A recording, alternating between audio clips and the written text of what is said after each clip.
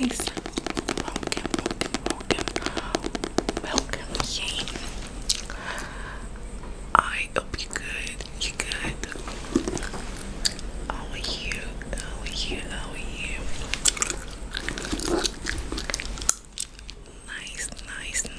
Nice to have you here. Nice to have you here tonight. You welcome. How was your day? Okay. Thanks for asking. My day was splendid. Okay, I know you're stressed today, and I know you're really tired, and that is why I will be reading this novel with you. Okay, I just got this novel, and I'm gonna start reading it too, but I would like to do that, and I would like to start reading it with you. Okay. Okay, so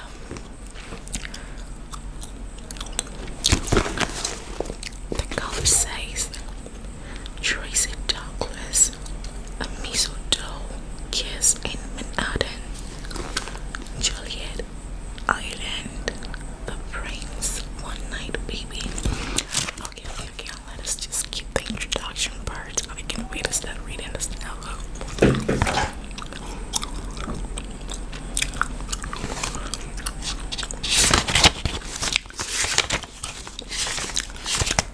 Guess what? It is a romance novel. I love romantic novels.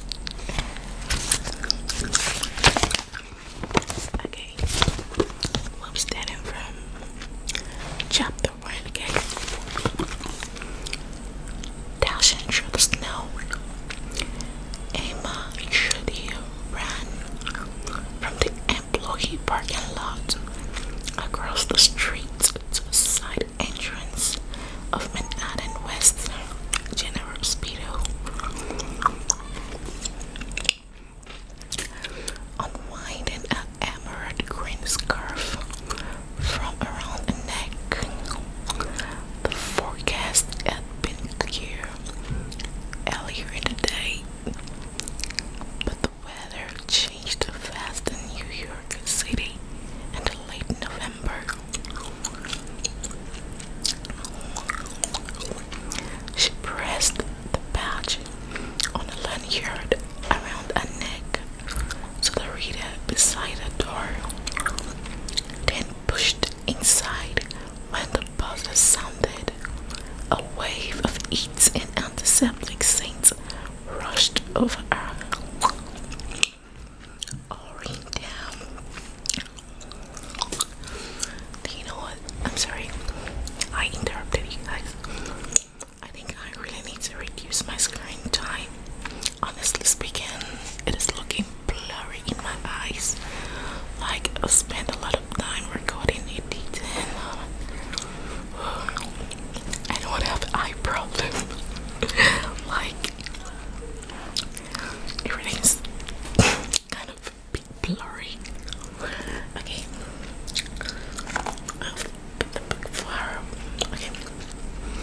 I'll write down the well, laid all the word, the front lobby. The soles of her shoes squeaked on the shiny linoleum.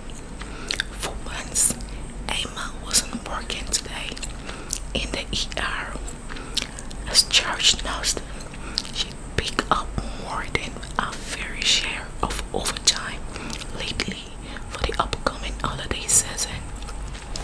She rounded the corner at the end of the hall into the spacious lobby area, with its atrium on one side and a lot of seating beneath it. A large Christmas tree sat in one corner, adorned with homemade stars from one of the local charities. Kids with disabilities or illness that made it hard for them to have happy holidays meet them, and people or businesses that choose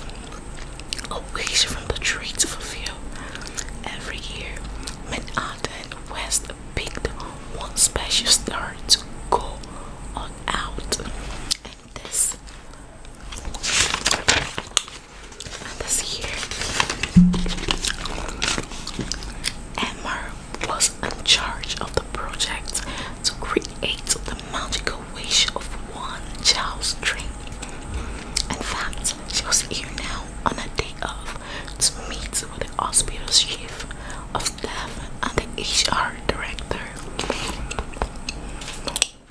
to fill them in on her plans thus far, and she was late.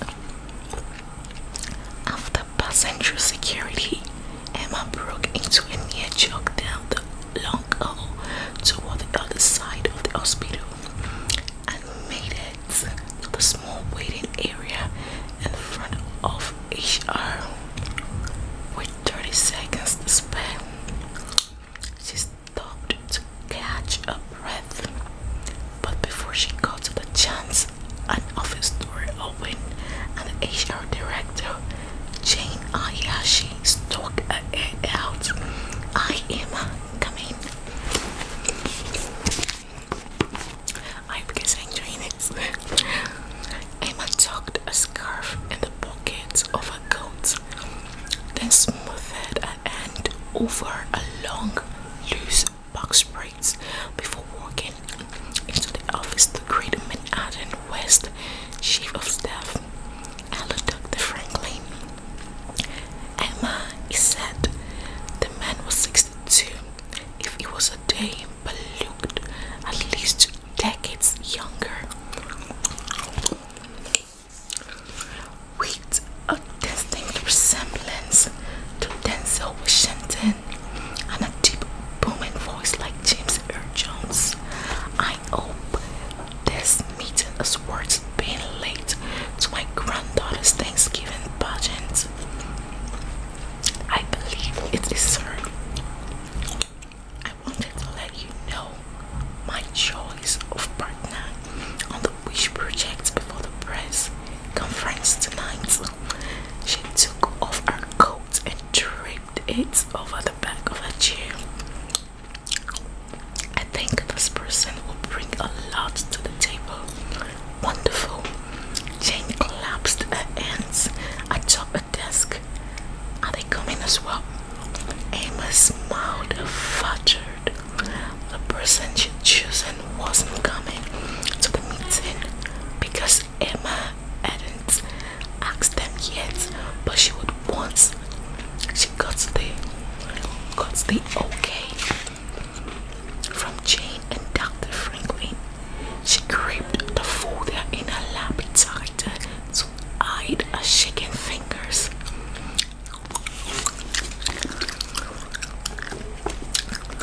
I'm sorry guys if I'm interrupting. If you're enjoying this and I'm interrupting, I'm so sorry. I have to position the book like this before I read, because when I bring it closer to my face, I can see anything. I think I've been stressing my eyes lately because I have a sharp eyes, so I want to bring it closer to my. Okay.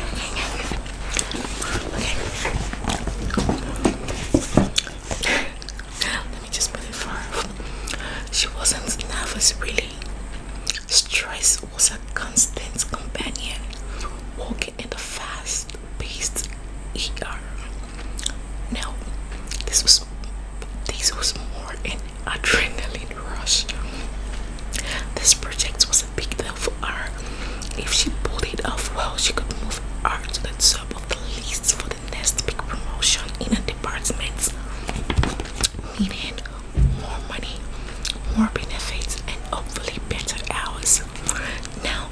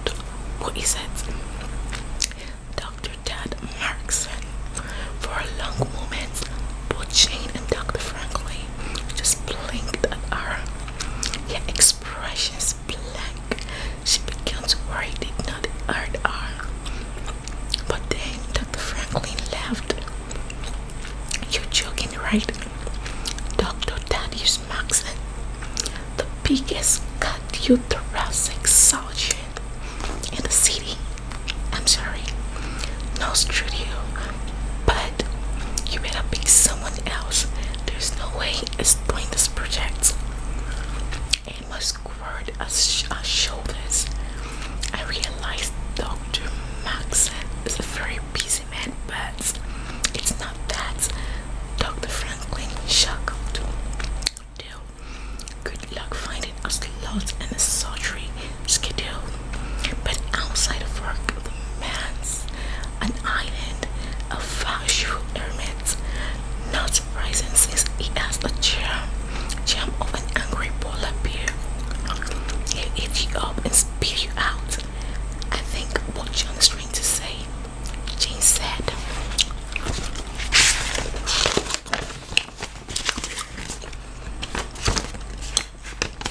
Gotten in is that there might be more suitable candidates to work with you on this important project. Emma. No, I want Dr. Maxon. Emma lifted her chin. I am aware of his reputation as being disagreeable toward the staff, but I've done my research and I truly believe he's the best partner for me on this project. The Fifth Avenue Grange, granting Christmas wishes. Dr. Franklin managed to get out between guffaws. It is the holidays with a passion. I can't imagine his face when you asked him.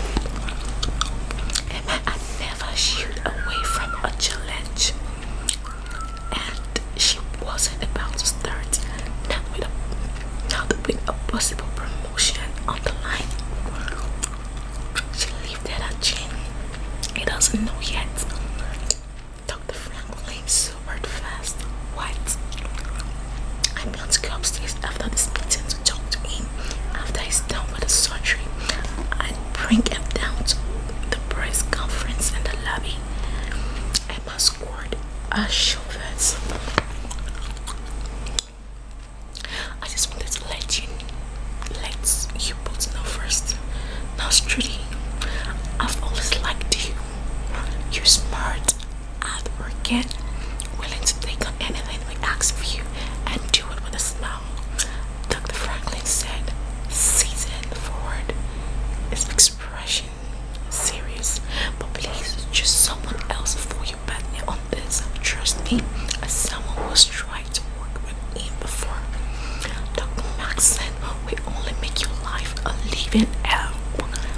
If you get him involved, it's a brilliant surgeon, but it's awful outside. They all are. For a project like this one, you need someone with heart and soul, and there are people who deny he has either. I only tolerate him because we need his expertise and the privately funded clients it brings into a teaching hospital. I hear what you're saying, Dr. Franklin. I do, but I am used to dealing with difficult people. Most patients in the ER come to see us at the worst moments of their lives. Emma stood firm in her conviction that Dr. Todd Maxon was the right man for our project. It just needed a little nudge in the right direction, a dose of sunshine to light us way, and Emma was nodding, if not an optimist. You'll be my partner, don't worry, just give me time. The wish project must be completed on Christmas Eve. Jane reminded her, that's only a month away. I know, and that's why I wanted Dr. Maxon working with me on this. We need wealthy donors and connections. We can add to this project to make whatever wish a sick child once granted a reality in such a short time. Safer beats stretched out in silence. Unfortunately, sorry.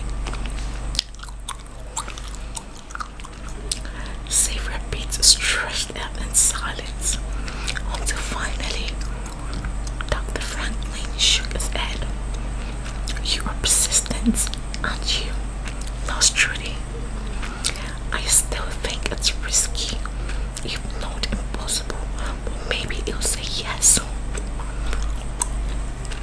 Just to get you out of his hair. Now it was Emma's turn to laugh. Maybe. Just call me Cindy Lupu. She screamed. Well, if anyone can do it, it's you. Emma, you worked twice as hard for half the pay as the rest of the nurses student intern. Friends to end your first job and the swing shift in the ER. Once you have a goal in mind, Emma, you don't stop until you achieve it. Never.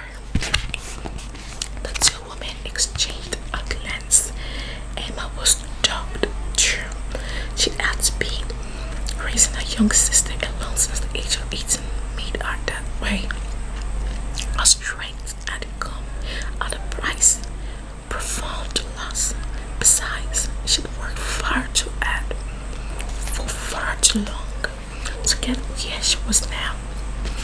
And no way would one entitled, cranky heroine of a soldier knock her off again. So does that mean I can add upstairs to wait for Dr. Maxine? Dr. Franklin and Jane looked at each other. Then back to Emma. Dr. Franklin gave her cut nuts. Go. But don't say I didn't warn you. We'll see you at the press conference at the hall in half an hour. I'm eager to know the kind of response Emma is going to get from Dr. Maxim. I don't know, maybe you guys are following me. I don't know. But me personally, I'm enjoying the novel. Okay. 8 hours earlier. Okay. Dr. Thaddeus Maxim scowled up at the speaker in the elevator where sings and singers went on and on about owls and holy and fa la la la la. Put the verdict out. That means they jammed the button for his floor again, like they'll make the thing move faster. Christmas was nothing but an excuse to overspend, overindulge, and generally overcompensate for all the other days of the year. When you were grossly underwhelming, he hated it more than any other day of the year. Dad would much rather be spectacular in the other 364 calendar boxes and ignore the 25th and all its overblown pageantry entirely, which hopefully it would be able to just fine, because it planned to work all that day as usual. Speaking of work, it was here at Manhattan West to perform a delicate surgery only he could do.